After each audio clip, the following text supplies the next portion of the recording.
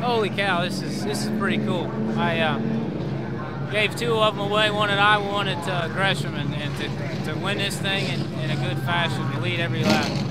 Pretty cool. Picks up his very first ever win in the NASCAR K&N Pro Series East. Awesome night, man. This is cool. I can't believe it.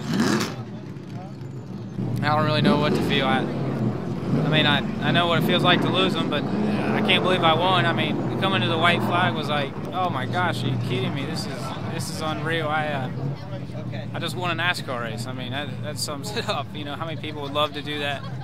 Oh.